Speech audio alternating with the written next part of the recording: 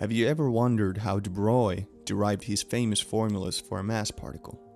Namely, that its energy equals Planck's constant times its frequency, and that its momentum equals Planck's constant divided by its wavelength. In this video, we will replicate his arguments in as visual way as possible. De Broglie's starting point was the following brave idea. Quantum mechanics had shown that a wave, namely light, can be a particle, namely a photon. Therefore, he ventured to ask, can a mass particle also be a wave?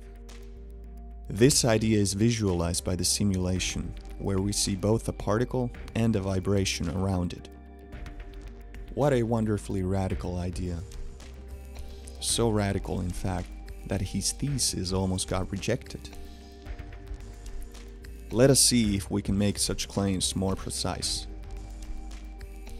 First natural question is, if, and that's a big if at that, if the particle was a wave, what might be its frequency? Well, first, let's go back to quantum mechanics and remind ourselves about the photon. Planck's famous formula tells us that the frequency of a light particle is proportional to its energy. Okay, so maybe energy also determines the frequency of our mass particle. What is the energy of a mass particle? For this, we cite yet another famous formula from Einstein's theory of relativity, which says that the energy is equal to the mass times the speed of light squared. Alright, so let's put these together to obtain the key formula, which tells us that the frequency of a particle is proportional to its mass. The proportionality constants include Planck's constant from quantum mechanics and the speed of light from the theory of relativity. We can observe this in the simulation. As the particle's size and mass increases, the vibrational frequency increases too.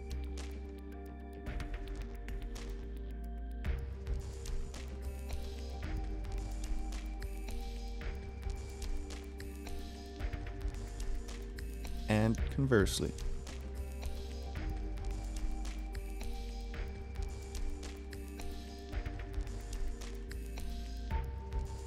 Excellent. But what if the particle gets moving? Here we encounter a problem. For what happens to a clock that is moving? It slows down, right? You know it because of relativistic time dilation.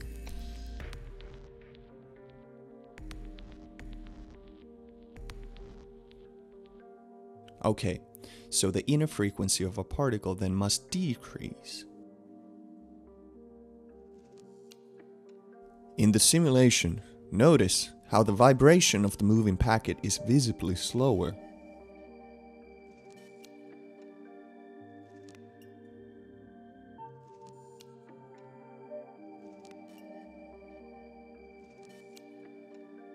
But here's the problem. For if the particle is moving, it additionally has kinetic energy, so it has more energy than a stationary particle. The exact relativistic increase of energy is by a factor of gamma, as shown on the screen.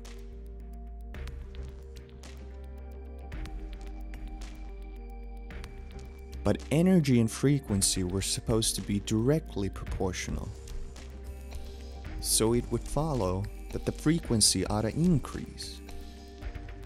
A contradiction. Our beautiful mass-frequency relation seems to break down immediately as we set the particle moving. By the way, in the simulation it seems we, the observer, are moving. But it is the relative motion that counts, since motion is always relative. So, we have found ourselves a paradox. What is the solution? Is there a solution? But of course there is. And the solution arises from the same source which created the paradox itself. The theory of special relativity. For our picture is wrong, and we have forgotten about a crucial effect in relativity. breaking down or more like shifting, of simultaneity. Let us simplify the setting to get a clear understanding of the consequences. These pointers represent clocks. In this frame, they are synchronized. However, when we accelerate, Einstein says that the clocks in front of us skip ahead in time. The further ahead they are in space, the more ahead they skip in time. In this moving frame then, the clocks are no longer in sync, and in fact seem to create waves with their phases. This is purely a relativistic phenomenon. Next, as a middle step, let us set the ground plane in oscillation too. You can imagine this as zooming very close to the localized particle, so that we can't even see where its wave packet starts to fall off. Again, as we move relative to the ground, both the clocks and the ground go out of sync, thereby creating phase waves in the moving frame. Note that the phase waves go faster if we slow down. Their speed is inversely proportional to our velocity. In fact, they always go faster than the speed of light. They do not carry information though, so no law of relativity is broken. Going back to the localized particle, we now understand that there will be a very important additional effect in the picture. The moving wave packet acquires ripples. It is these ripples that will salvage our broken mass-frequency relationship. And it's the wavelength of these ripples which will be associated with the momentum of the particles. Let us first and foremost solve the frequency paradox, for otherwise the whole concept is doomed. Now, it is true that the inner clock of the moving particle runs slow. We, the observer, however, will measure the frequency as the number of ups and downs that reach us during a time interval.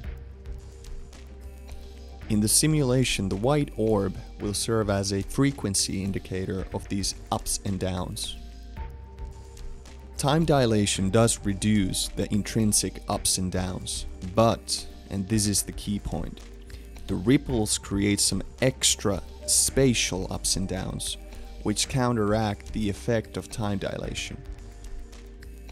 In fact, the ripples more than compensate for the time dilation, and the end result is that we measure more ups and downs during a time interval.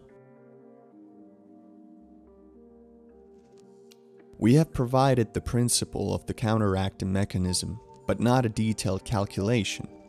It is not difficult to show that the end result is exactly an increase by 1 gamma factor. Just what we need if we want both sides of the equation to match. But we will skip that proof and do something even better.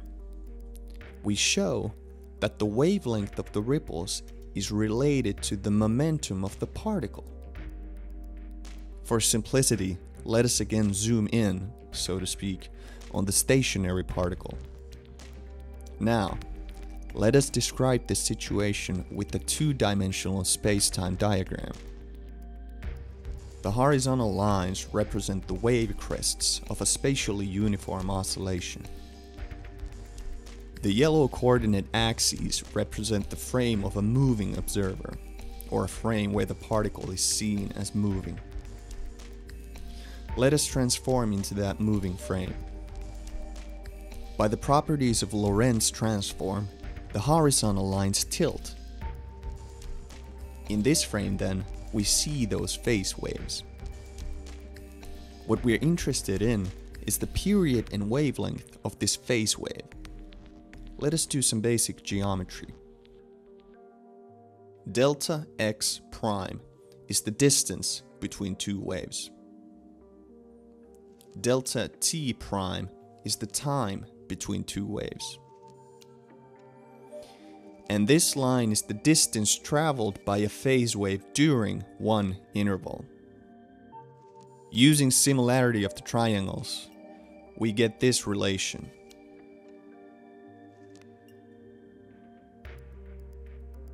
First, the times cancel out. Then let us just remind ourselves that the delta x is the wavelength and delta time is the period. And the left hand side is the velocity of the wave, in technical terms, phase velocity. So we have an interesting equation which says that the phase velocity is inverse of the velocity of the particle.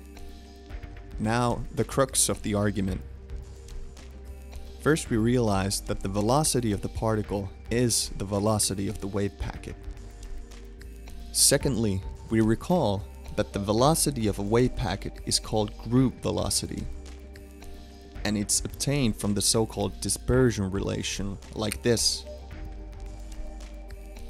In words, the group velocity is the differential of angular frequency with respect to the wave number k. We do not prove this subtle but well-known fact. The angular frequency omega, by the way, is just a scaled version of the frequency, and the wave number k is basically the inverse of the wavelength. Let us express the phase velocity with the angular parameters too. Now we have a differential equation. Let's solve it. Separation of variables, integration from initial values to final values, rearranging a bit, and we arrive at this. Assuming the initial state is at rest means the initial wave number k is 0.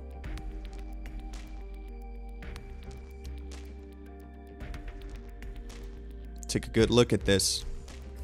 It might look familiar.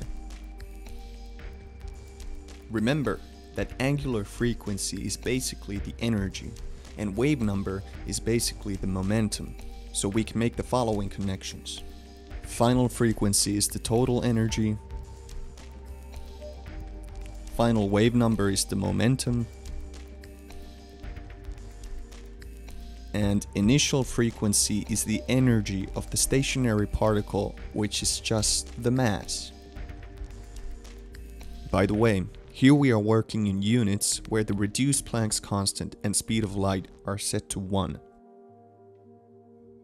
We see that we recover the energy-momentum relation from special relativity. So what we have shown is that if we start with a vibrating wave packet at rest, then, as the wave packet is set moving, two things will happen. 1. The packet will automatically acquire a phase wave. And 2.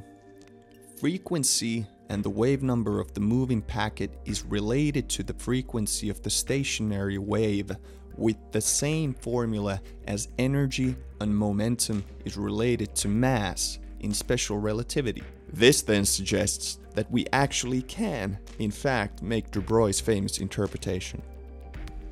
1. The frequency is energy. 2. Wave number is momentum. And 3. Stationary frequency is mass. Note that, in a sense, we barely need to postulate the de Broglie formulas for the energy and momentum. They could easily be discovered by just studying a vibrating wave packet within the framework of special relativity. Erwin Schrödinger was inspired by this new wave nature of particles, and using de Broglie's ideas, went on to develop his famous Schrödinger equation, which is a wave equation for non-relativistic particles.